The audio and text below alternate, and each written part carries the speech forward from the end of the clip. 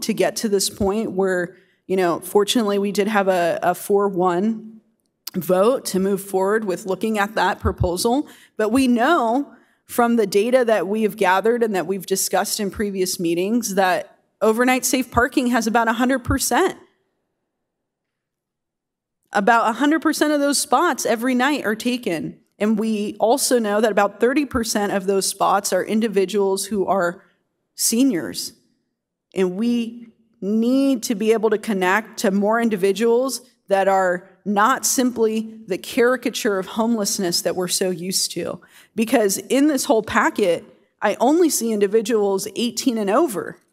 I know for a fact in the city of Vista that we have a lot of individuals under the age of 18 who are experiencing homelessness in many different ways. And I think that we are not doing our responsible due diligence if we are not including that population as well. Even at a minimum, we should be looking at what the McKinney-Vento numbers are from Vista Unified School District. Because I know that, and I actually don't know what the numbers are at this point. I know when I was first elected back in 2018, I think it was over 3,000 individuals, right? So we have homelessness and housing insecurity is a huge issue. And it will continue to get worse unless we provide housing that's affordable. We provide housing that is permanent and supportive for those who have a difficulty being able to care for themselves, because we do have a responsibility to our community members. And we need to be able to connect with individuals who are currently not part of the strategic plan to address homelessness, but are 100% experiencing homelessness and housing insecurity here in the city of Vista. So thank you. That's all I have to say for now. And I look forward to just continuing to move the needle towards a holistic approach that really is human to human, where we lead with compassion and a service to humanity. Thank you. Councilmember Green. Thank you, Madam Mayor. Thank you so much, Sylvia and Amanda, for this report. Thanks for meeting with me earlier in the week as well to kind of go over all these numbers and how funds were allocated and why some stuff was showing that it was expended and not expended and how we were going to use the funds. So I really appreciate all that information that you went over with us. I did want to find out and just kind of note for the public, how many full-time social workers do we have boots on the ground in Vista between the County of San Diego and the City of Vista that are full-time social workers pounding the streets right now? We have one social worker, and then the county offers one primarily in Vista. However, it's not a Vista-specific social worker, so it would be a total of 2. Okay. There also is a social worker through PATH that does a North County region, so that can also supplement support. But again, that's only one specifically to Vista. That's our one Vista that we have, and we have 2 others that are from outside agencies. That can come into Vista, but it's not their. Okay. They're not designated specifically for Vista. No, and I know that we've spoken about that. The social workers are definitely the most effective tool that we have, the human-to-human contact, the success stories that you see in the report that we got, where we actually have a family that was living under the bridge at Vista Village Drive off the 78, and we were able to transition them into a motel for 20 days, and then from that into an actual apartment as a husband and wife and a family. So there are real success stories and real good things happening here through the strategic plan to address homelessness. I think Jim Riggenbach said it best. Props to you, Jim. We have a lot to celebrate. We also have a lot to improve. There's no one-size-fits-all solution for homelessness. We have to have the no barrier. We have to have the, different types of, options that we have. Solutions for Change is great. Operation for Hope's great. North County Lifeline's great, but also all of the beds that we provide and a permanent supportive housing model that we've all spoken about and we have an RFP out for, I think is a really important thing for the city of Vista. It's, going to be the end-all be-all as far as, like Councilwoman Contreras said, when it's transitional, where do they go after that? We just put them, back, and, we need to get them into society, producing and feeling real value, like they're giving back. And I think that through this plan and all these different resources, we have the ability to do that. I do want to thank the HEAL Network and Councilmember Melendez for writing your letter. I think looking at the 5 options or the 5 things that they want to implement in this, and I think you probably agree from a staff perspective, they're things that we're concentrating on. We've talked about having individual rooms instead of the communal living option. We talked about, inclusive shelter models for all people, families, women. Also our social workers and social service programs that have proven successful. We want to spend more money on those. And then social workers are in the permanent supportive housing, I think, that we spoke about. So I do think that this is a big cohesive approach. I love having the 2 ladies on my left and the 2 people on my right here working with me, because they bring 2 different approaches that I think together form the best outcome for the city of Vista. And we've put a lot of time and work into this. I know that you have as well. One question that I had here was, do we actually have any type of dehumanizing language in our strategic plan? Like, do we have goals that are worded that sound, abrasive or inhumane per se? Have we had somebody look at that to make sure we're not putting any documentation out there that has any verbiage like that? That's a question we were just talking about when that comment was made, and so we'll definitely take a look at it to see what, it's a living document, so we're always willing to update and make changes and have another look at it. And that's why it's so important to have everybody like this on this council. That's why they're called blind spots, because we don't see them. They're blind spots. So I appreciate you guys checking that out. Appreciate you guys bringing that forward here.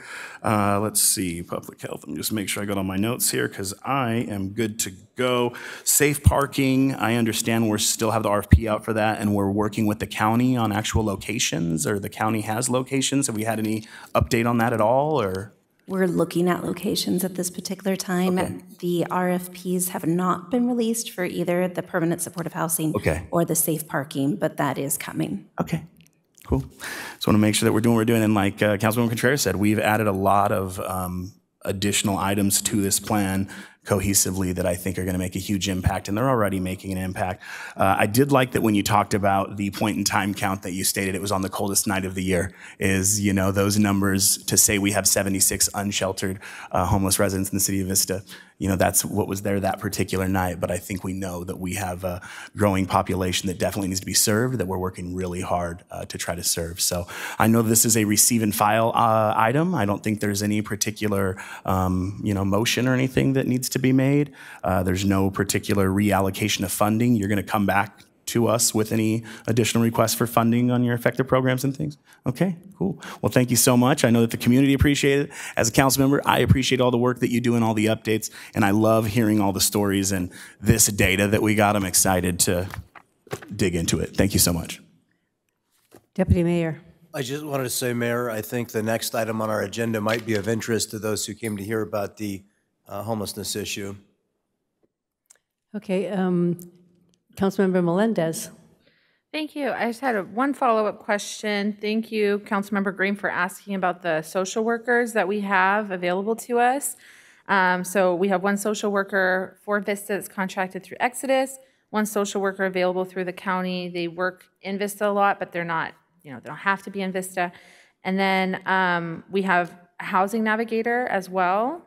That's through Exodus, supporting them. Yeah. Okay.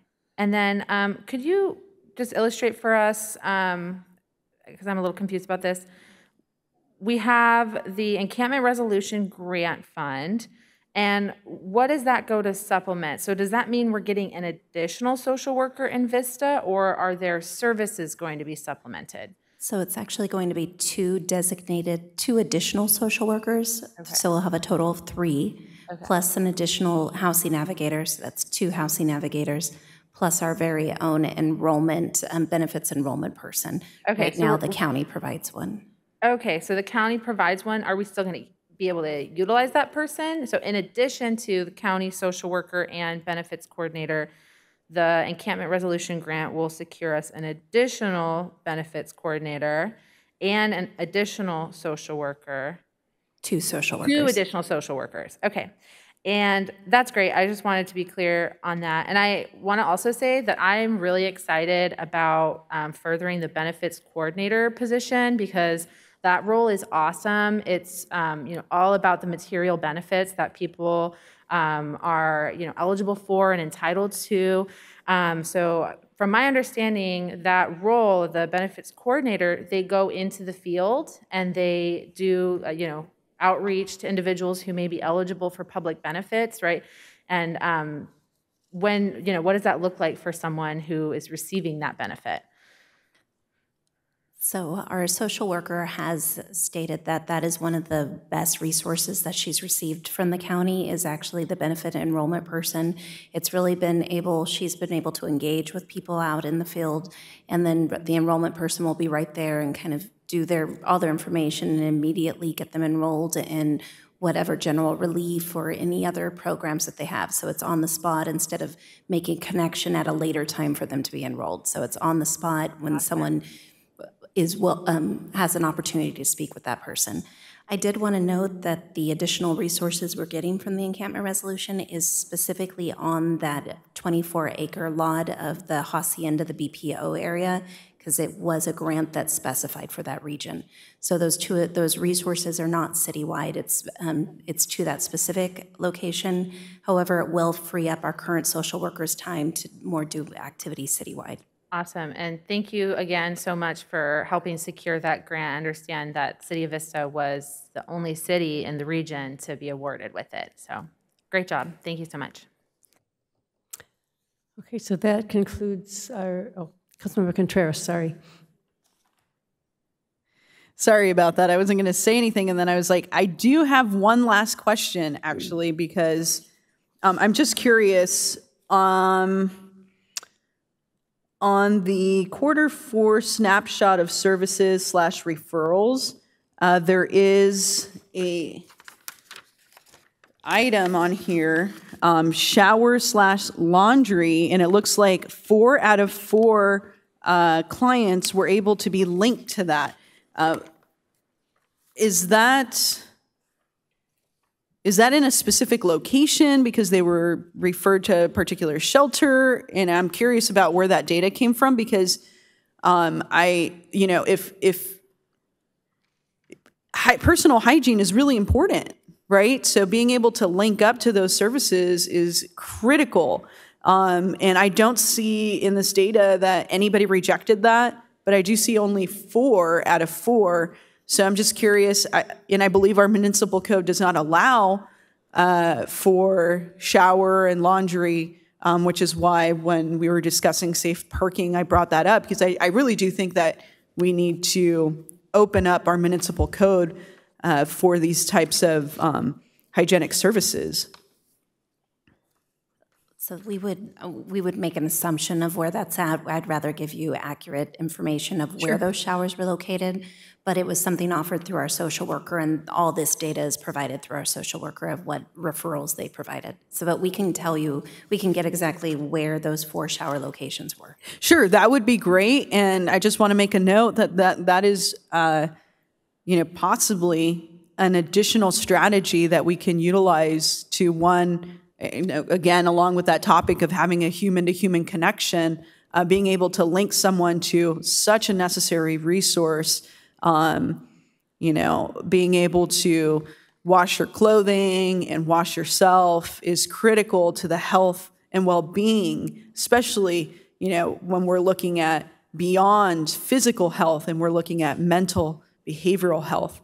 I think that's a critical component, and it, as illustrated in the data, it could be potentially a very important strategy for us to utilize if the council majority so chooses to open up our municipal code to permit shower and laundry. Thank you. That's all I have.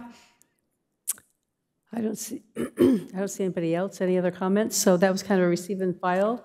And the next discussion would be similar to that. So our next discussion is the California Senate Bill 1338, Community Assistance, Recovery, and Empowerment Court Program, which is called the CARE Program. So Deputy Mayor Franklin asked for this item to be placed on the agenda, so I'm going to ask him to introduce the item. Thank you very much, Madam Mayor. Governor Newsom has been talking about a reform to the Landrum and Petrus Short conservatorship process, and particularly how the mentally ill access that process. And he has developed a proposal that he calls the Care Court, and several of our neighboring cities have already passed resolutions in support. It's really aimed at allowing those who are too ill to understand their illness prevents them from understanding that they would benefit from psychiatric treatment, is to help them access the court system so that they could receive a plan of treatment, as in the governor's proposal here. Actually, before I get too deep into it, since this item has been agendized, and I'm sure there's some members of the public here that would like to talk about it, Madam Mayor, why don't we, before I finish my remarks, why don't we go to the public's comments? Okay. The first speaker will be Paul Weber, and then Jim Riggenbach.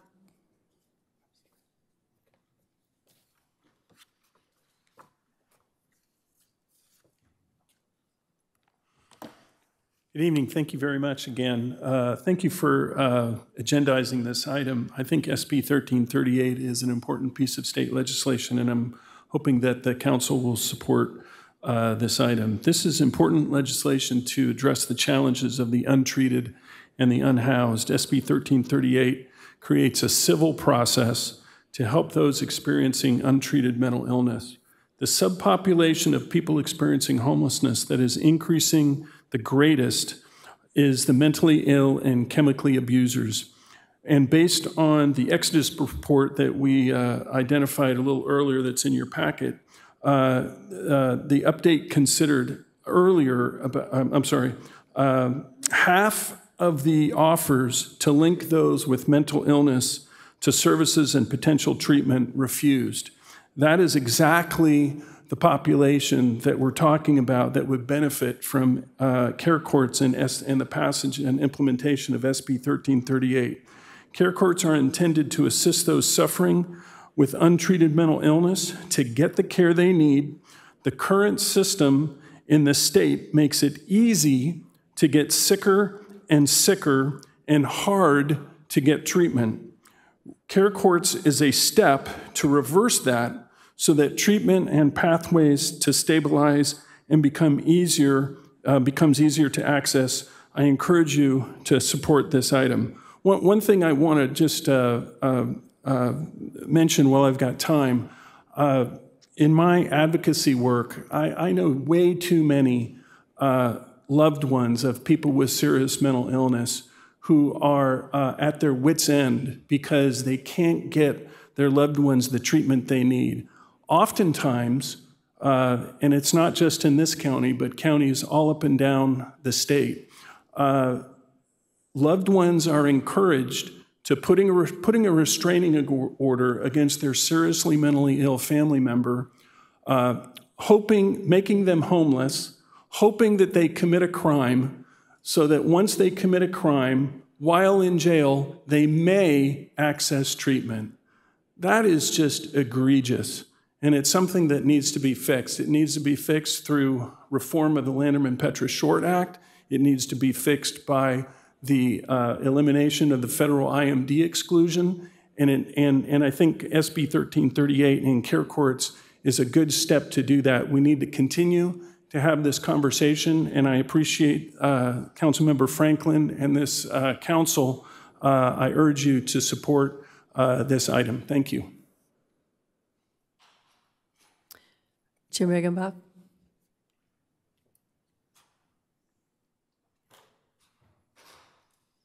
Thank you. I hope to hear detailed plans on how this bill would be enacted. I hope to hear constructive criticism of the bill because there's likely a lot of holes in it. And when there's holes in a bill that involves involuntarily committing people, we should be concerned, especially at the local level. I hope to hear a realistic description about the number of people this will affect and the timeline for implementation, which is likely years. I've talked to professionals in the field who tell me that they can't even connect willing participants with the services and housing they need to succeed because there's not enough. But instead of immediately funding robust wraparound services and housing, there's this focus on conservatorships. The ironic thing is that if there were adequate services and housing, the need to involuntarily commit people would be much, much less. And this care court system is not going to work unless the current services and housing system gets major funding and focus. So why not fully fund services and housing first? Ultimately, being supportive of SB 1338 is different than being supportive of this resolution. So some points and questions about the resolution itself. There's nothing in it that shows a commitment to increased and sustained funding, which is, I mean, it's dead if it doesn't have the funding. Care courts will be nothing more than criminalization until we expand services, which will take years. Also, it states that SB 1338 will, quote, help in the city's effort to help secure permanent housing. Please explain that. Also, the resolution states this is a new approach. I don't think involuntarily committing people is a new approach. I think it's an old approach with a history of problems. Acknowledging that would help avoid repeating mistakes. On the surface, it's pretty easy to support this, but our leaders need to go deep and design a system that works. Maybe a form of involuntary commitment is a piece, but there's so much more that's needed before going there. Please approach this with a critical eye. And Deputy Mayor brought up the two gentlemen who you highlighted on Nextdoor, who got into the hotel and then got kicked out for disruptive behavior. It was a different couple. Oh, okay, it's hard to follow. Maybe you could talk a little bit more about the services they were offered or that were available. It kind of sounds like you're going to use them as an example of people that could be involuntary committed through SB 1338. So maybe a little bit more information. The guys that you did highlight on Nextdoor, maybe you could talk about how they were convinced to go to the hotel, why they eventually got kicked out of the hotel too, because I believe that's what happened. That's not what happened. Okay, well, I saw that guy in the street a couple weeks later, so anyway, just full information would be very helpful. Thank you. Thank you. That's the end of our speakers. So do you? Thank you very much, Madam Mayor. I'm happy to address the questions. That is not what happened, and you know, I'm not a psychiatric expert. I don't, you know, and I wasn't there in the shelter and don't know the specific reasons why the shelter did not work for those individuals. But the reality is, and I appreciate the question because brightly underlines why we're talking about this subject tonight. Because for so many individuals, the shelter system fails, and that's a problem.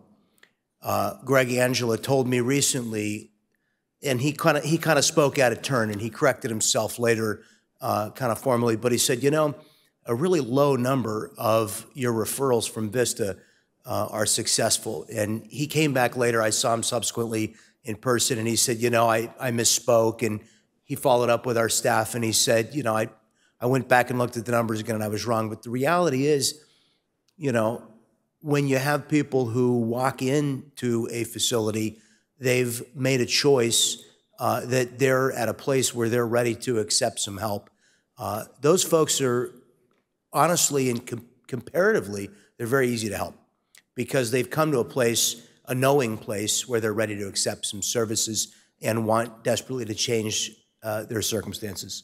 But for those individuals who are not fully there, who we talk into, who we convince, who we encourage, who we persuade to accept the services that we're offering, many of them are not at a place where they are going to be ready to change their circumstances, because ultimately it doesn't matter how many services we offer.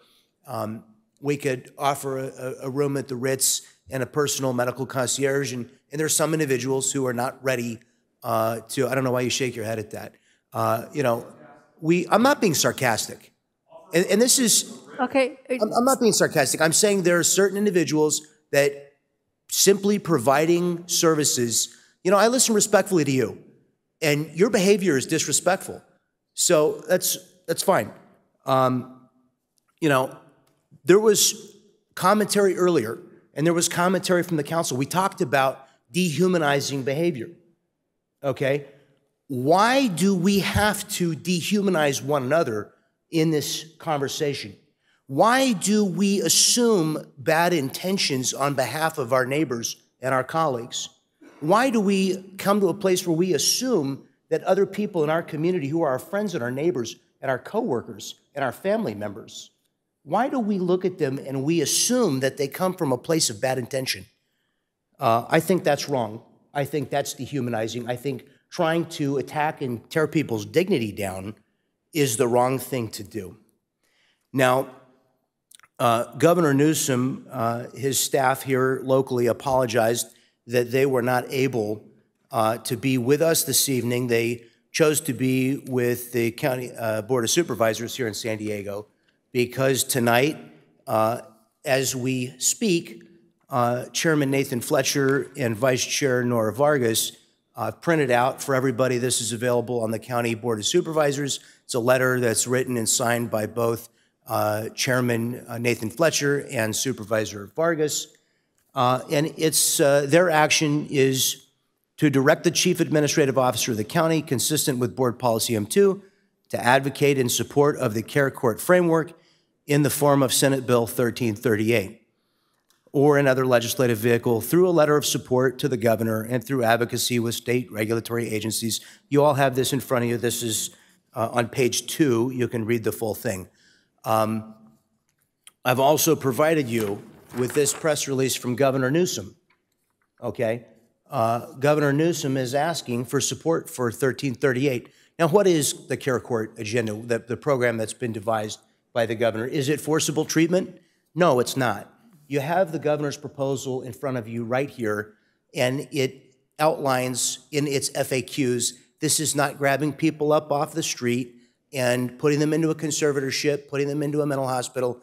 It is bringing someone before court, and it is devising a plan of treatment. Now, it is, as said right here on page 11 of 35, there is no Reese court hearing. There is no forcible medication under the Care Court plan. Okay, so I hear those concerns. The reality is there's a lot of misinformation, disinformation. The Sixth Amendment to the United States Constitution requires that if somebody goes forward into a conservatorship hearing, they have the right to be represented by an attorney. You have the right under the Fifth Amendment to a jury trial. You have the right under California state law to be apprised in writing by the judge of your right to a jury trial.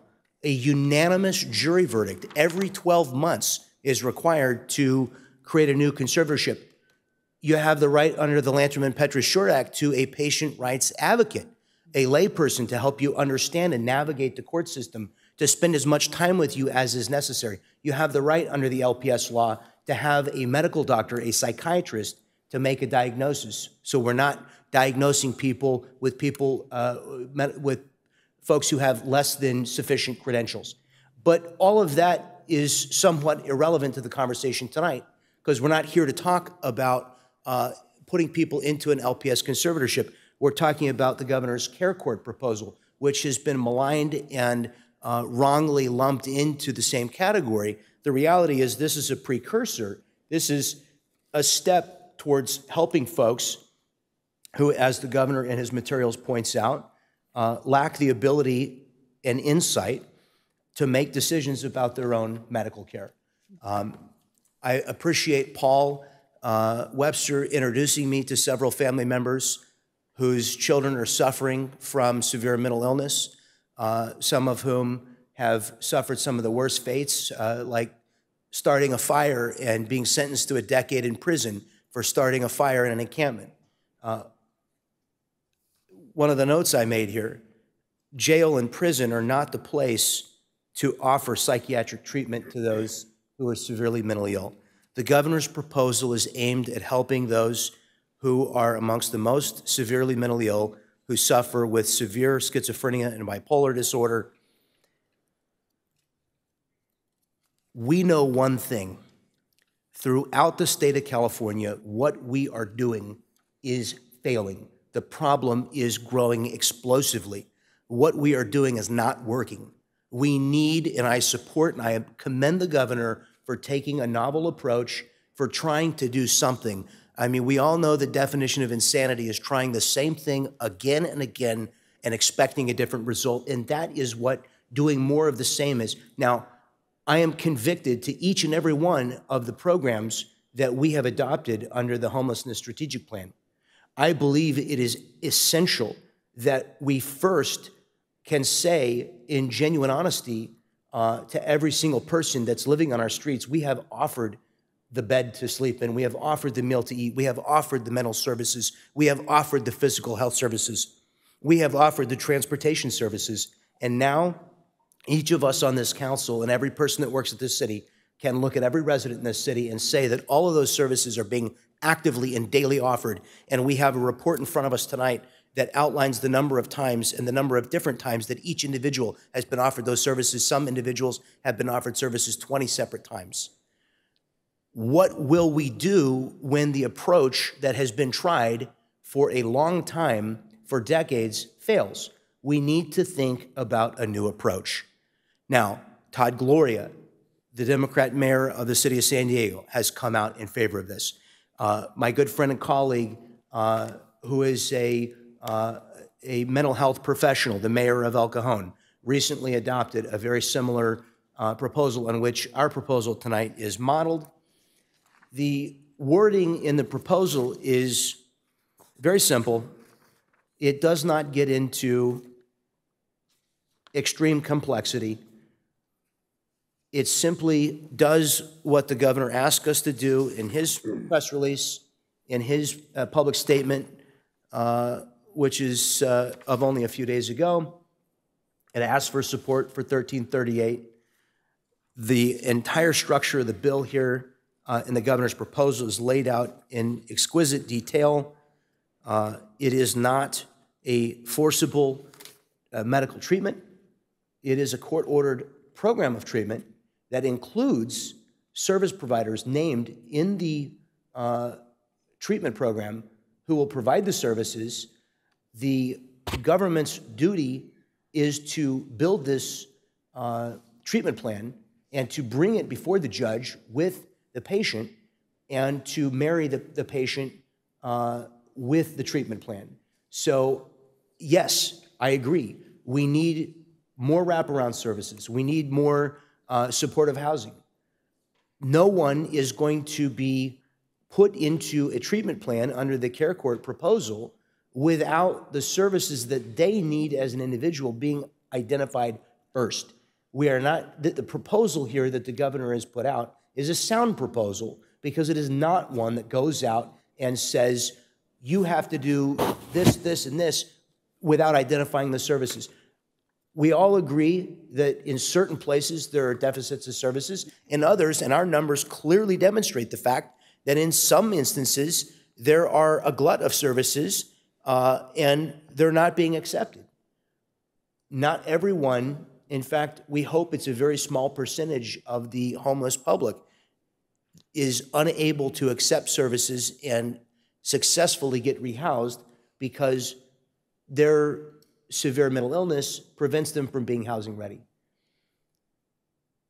There may be significant deficiencies, and I'm sure that there are, but the deficiencies with our current status quo, our current approach of allowing severely mentally ill people to live in the street and of telling their family members, I'm sorry, maybe if they get locked into jail, maybe if they break into somebody's house, maybe if they get in a fight and injure one of our deputies, maybe then we can get them some treatment in a jail or a prison setting. I mean, I think we all agree that's not the place to provide treatment. We want to be able to provide treatment to people before we get to that place. So I understand that there's a desire to talk about an alternative. I've read that alternative. I appreciate the author submitting it. It takes away the core function of our resolution, which is to authorize the city staff. One of the things that we authorized in the Homelessness Strategic Plan was a legislative advocacy component. We really have done maybe one letter, supported maybe one policy, and I can't even off the top of my head tell you what that was. I'm sure Patrick can. It's not important. That the fact is, we said and we acknowledge the fact that there are significant deficiencies in state law and in federal law that are stopping us as a municipality from solving this problem. It isn't all right here with us, as evidenced by the fact that the county is tonight addressing this subject. And, this is being discussed in the halls of the Assembly and of Congress. We need to be active in the conversation that's taking place in all of the governments above us in trying to advocate for the policies that we are implementing on the ground that we see that are failures that need to be changed. We need to stand up and we need to actively engage. That's one thing that we said we were going to do. We haven't done it yet. This is a significant policy proposal that is hugely bipartisan. It is not coming from one side or the other. There is a breadth of public support for this, and I hope that this council will adopt. I would take the language of the county, of Supervisor Fletcher and Vargas, if I couldn't get my proposal. But this other alternative that strips out all support for SB 1338 to me is unacceptable and would not win my support. Thank you very much. Okay, and this packet that they put in our thing has answers to all of the questions throughout it, and there's $1.5 billion for behavioral health bridge housing funding. So there is money in there for some kind of bridge house funding for this program. So I'll go on to the speakers here, and we have the next one is Councilmember Contreras. Thank you so much. I actually want to thank Deputy Mayor Franklin for bringing this forward and for your comment saying that you would support the County Board of Supervisors letter, which actually my alternative resolution is almost a carbon copy of that letter. If you've read through my alternative, it actually highlights. And the reason that I like the County Board of Supervisors, the direction that they took, versus the resolution that we have before us brought forward by Deputy Mayor Franklin, is simply that I do think that it's too simple of a resolution that doesn't speak to the gaps in SB 1338. I will say that it doesn't matter if it's a Democrat or a Republican or independent or Green Party or American Independent, whatever you are, whoever you are, I'm not just going to trust you. I'm going to need to do some research. And in looking at SB 1338, we're trying to, let's also look at the focus. Okay, so Care Court is looking to target individuals that are experiencing psychotic behavioral mental health issues, along with substance use disorder, and particularly those individuals who currently don't have shelter. The total is estimated anywhere between 7,000 to 12,000. In the state of California, it's estimated that we have 161,000 individuals that are experiencing homelessness. So, although this is a new direction, and I think it is really important that we have conversations about what's not working and what needs to be addressed. I don't believe that the SB 1338, and maybe someone can correct either me or Deputy Mayor Franklin, but I don't believe that it actually is addressing any of the issues with LPS. In fact, I think that the governor himself said, that's a third rail. No one wants to touch that in politics, so they're carving out this new proposal. Now, the issue that I see, and that the county sees as well, if you read their letter, they do offer criticisms because, again, the Care Court is going to fall on the shoulders of the county, and we already don't have enough funding for the resources that we currently have. So there needs to be a commitment and a push, an advocacy for creating stable funding to be able to increase the workforce, right? To be able to have the housing that we need, because SB 1338 is silent on housing. It does not, a court-ordered plan may say that you need housing, but it is not going to identify the housing for the individual. And if we're speaking about an individual who is not able to care for themselves medically, how are they able then to follow successfully a court-ordered plan that would include housing? So I think we really have to be realistic, and we're in a place right now where this legislation is being crafted. So I do believe that we can come together and state, hey, you know what? I do believe that we need to create new systems. We need to be able to go in a new direction so that we can help individuals who currently cannot help themselves. But hey, state, you're going to need to give us funding. You're going to need to have a dedicated commitment to beyond $1.5 billion in support in transitional housing.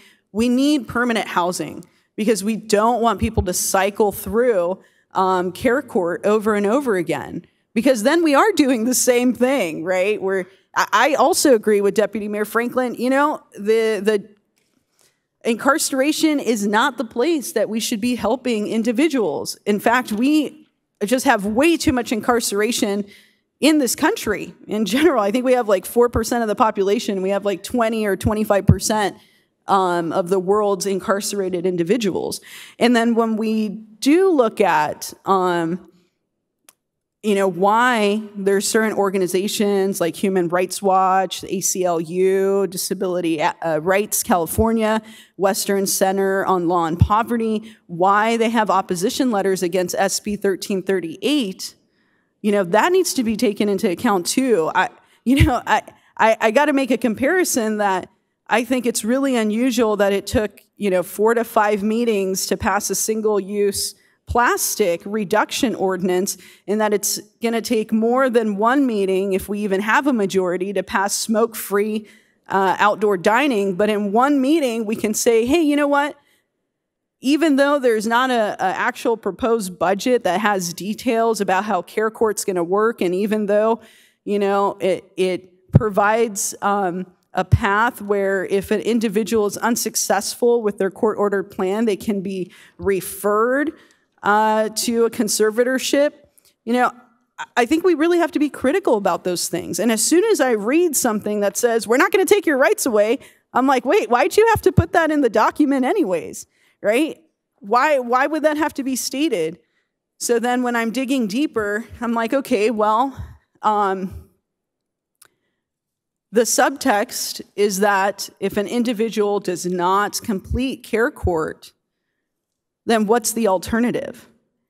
Well, if there's nowhere suitable in the community for them to continue their treatment, then they will be most likely referred to a conservatorship. So the idea of conservatorship being not germane to SB 1338, I don't believe that is true. And so in reading what the county was putting forward, I really, really, really think that they have a better framework, because they are saying, hey, you know what? We do got to do something different. We absolutely need to try something different. But here are the concerns, and this is what we want to see from the state. And I think that, you know, the alternative resolution that I'm providing captures, and it's almost word for word. I only have a few words in there that are my own. I think it captures what we're trying to do, which is tell the state we agree that a new approach needs to happen, but we also know that we want to be successful. And in order to be successful, we need to be able to address some of the gaps in the current legislation. So, you know, I'm thankful that we're having this conversation. I think it's really important for cities and counties to have this conversation, but we can't be so quick to pass something because we want to be able to tell voters that we're doing something, we have to also be really critical about what we're passing and ensure that we are doing our best as a council to advocate when we see gaps in legislation that we are saying, hey, we kind of agree with this. With that, I would put a motion forward that we accept the alternative resolution that I brought forward, and I'll go ahead and I do want to read it for the record because I think it addresses what we're trying to do tonight while also being critical. So I'm going to start after the findings. In March 2022, California Governor Newsom introduced a policy framework that seeks to assist people living with untreated mental health and substance use disorders. The policy framework, the Community Assistance, Recovery, and Empowerment Care Court, is a court-ordered plan that connects a person with 24 months of case management and services. These services include a public defender, clinical support services, and a trained supporter, as well as a housing plan. The collaborative participation of local municipalities is necessary for the successful implementation of Care Court in San Diego County. In the city of Vista, the Care Court framework could play an important role in helping people with very specific needs access treatment. However, certain concerns would need to be addressed in order to successfully implement Care Court. As Care Court is a proposed strategy to help those who are experiencing homelessness and substance use disorders, housing is a critical component. Without providing necessary housing, the Care Court treatment provided will likely be unsuccessful. An unsuccessful participant of Care Court is one who fails to follow the court-ordered plan. In failing to follow the plan, there is a presumption that there are no suitable community alternatives and that a conservatorship under the Lanterman-Petrus-Short LPS Act may be warranted. Care Court, as currently written, housing is not guaranteed. Without housing, an individual experiencing homelessness could have difficulty successfully participating in the Care Court plan. The eligibility criteria for Care Court participation must be carefully crafted to target the population in need. By clearly defining eligibility in consultation with behavioral health experts, the program will avoid the severe unintended consequence of involving people in the court system who are not in crisis. Additionally, carefully defining eligibility will ensure that those in need receive the full benefit of Care Court rather than encumbering the program with unintended recipients. As you see, that the alternative resolution is very close to what the county was proposing. So I do make the motion that we accept the alternative resolution that I just read. Thank you. Councilmember Melendez. Thank you, Madam Mayor. And I would second that motion. I appreciate the conversation and that this alternative resolution offers more feedback and criticism, where we really do need to be concerned with how this would roll out from the state of California. I know that a lot of us don't want to see, we talk a lot about unfunded mandates and what the state of California, enforces within our local municipalities. And I do take high regard to those criticisms. So I would second your motion. But I also want to be able to share my perspective that I am critical of Care Court, and I do not support the Care Court framework as it is currently presented in SB 1338. And the primary basis of my dissent is that I do not agree with restricting an individual's autonomy and the right to make decisions for their own life on the basis of a mental health diagnosis. Within the the previous resolution that was presented, there's a claim that participants in care court framework will be offered services and entered into a legal process without taking their rights away. This is not true. The care court framework does not offer voluntary programs. The care court framework is a legally mandated framework that offers mandated programming.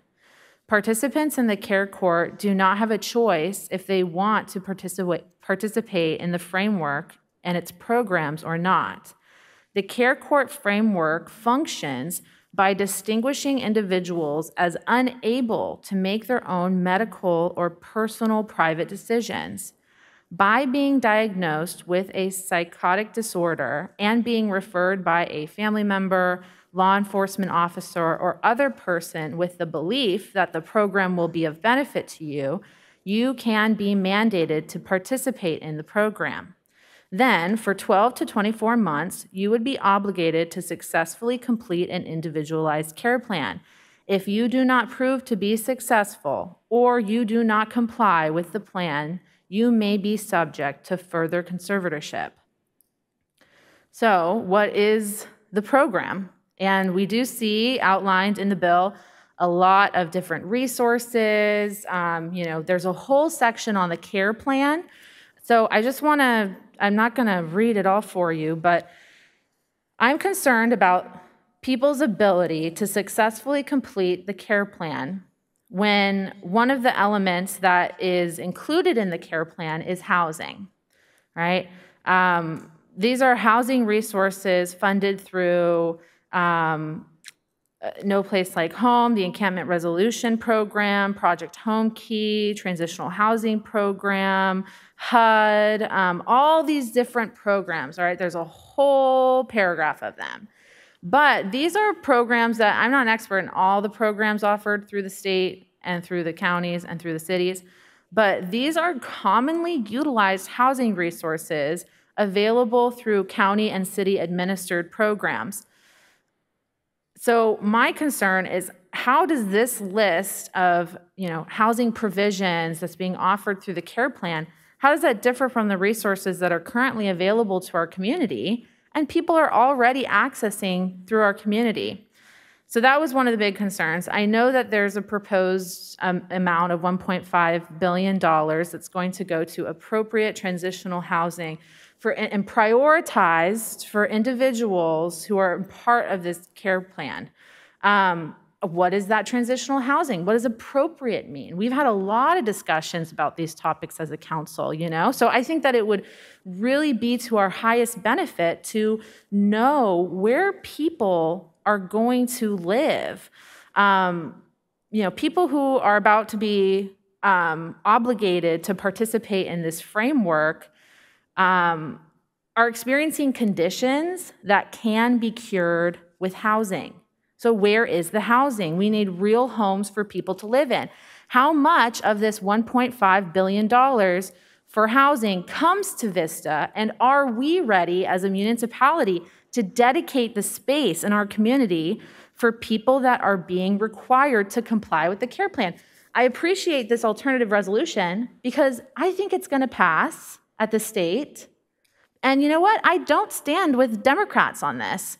This is probably the most political thing that I'll say. I'm a registered Democrat, and I've had a lot of conversations with my fellow Democrats over the past couple days about this topic, and I do not stand with a lot of my fellow Democrats on this. I think that they've missed the plot.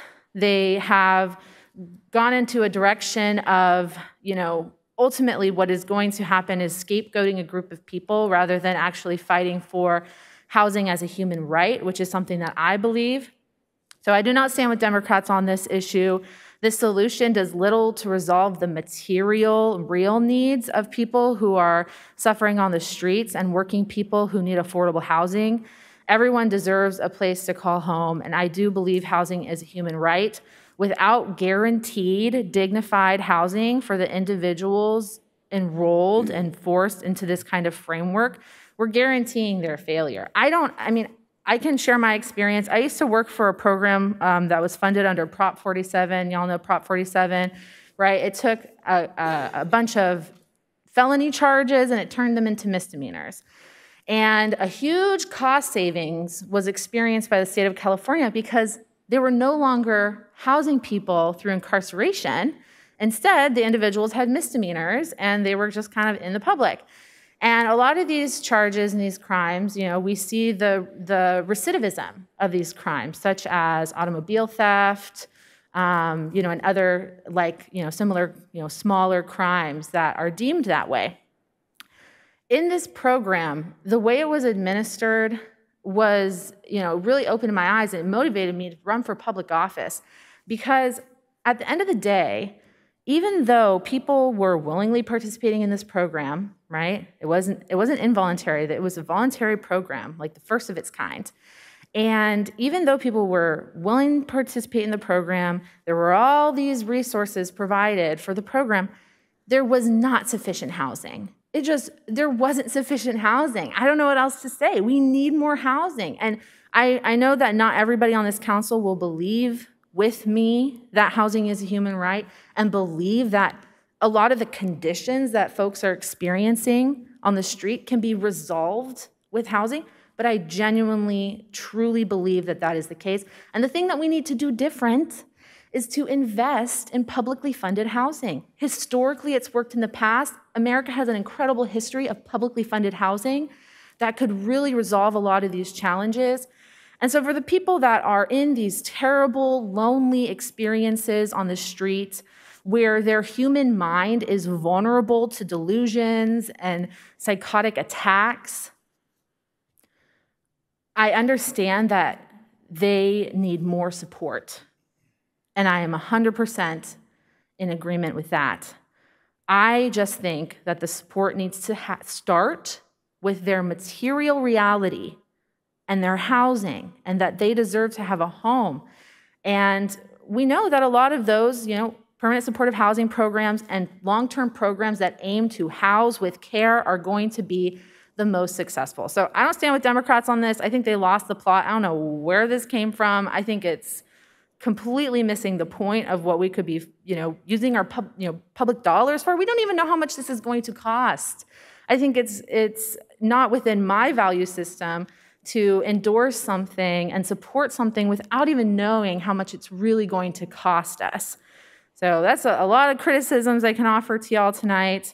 I'm glad we're having this conversation because it's an opportunity for us to share our values, and assert our beliefs. And my belief is that we got to do better than this, but I do support the alternative resolution because it offers a critique and it does advocate for housing. Because you know what? Damn it, it's going to pass at the state of California, so we might as well make sure that our municipality has the funding and the resources to make sure that the folks who are in our community who will be funneled into this non-voluntary program, they got to be a part of it if they are referred. I mean, I don't know how else to say that. It's coercive, it's not voluntary. You cannot choose, you have to participate. And because people are being forced to participate in something, it is our ethical duty to ensure that they're successful and make sure that they have the housing for it. So thank you for the time. Councilmember Green. Thank you, Madam Mayor. I'm glad that we're talking about this too. I think it's a great item to talk about, and I appreciate Councilwoman Contreras' alternative resolution, and I also appreciate Deputy Mayor Franklin bringing this forward. We talk a lot about lived experience, and when it comes to lived experience and mental illness, I have a lot of lived experience with mental illness. I actually feel like my sister and my mom could have benefited from a program like this.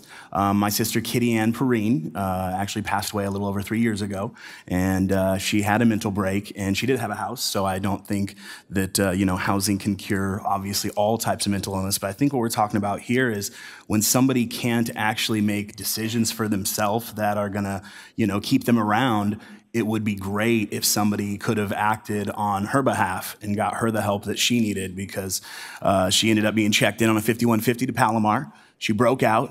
She hid in the freaking woods for 2 days before we found her, blasted all over KUSI, San Diego, Union Tribune, looking for my sister. Where's my sister? Have you seen my sister?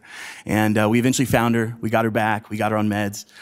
We found out she was lying about some different conditions that she said she had, lying to her husband for years. Her husband left her.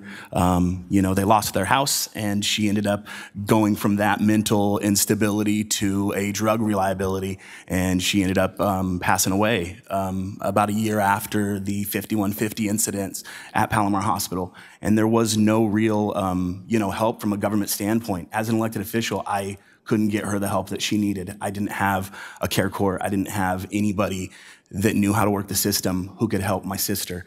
And,